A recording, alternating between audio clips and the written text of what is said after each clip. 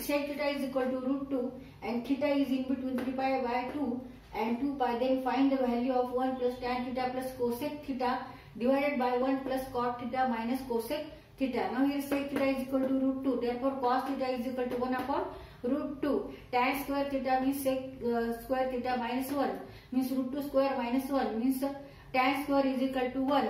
But we take here tan equal to negative 1. Why? Because tan theta in fourth quadrant is negative, because angle theta is in a fourth quadrant, because it is greater than 270 and less than 360. Therefore point P is located in a fourth quadrant and y coordinate is here negative. Therefore tan theta is negative.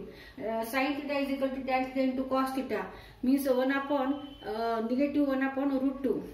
Cosec theta means negative root 2. Put value of tan theta, cosec theta and cot theta and cosec theta in this expression. So 1 plus bracket in bracket negative 1 plus in bracket negative root 2 divided by 1 plus negative 1 plus in bracket negative 2. 1 negative 1 cancel out, 1 negative 1 equal to 0. Then negative positive, negative root 2 divided by root 2 means a negative 1. Answer is negative 1.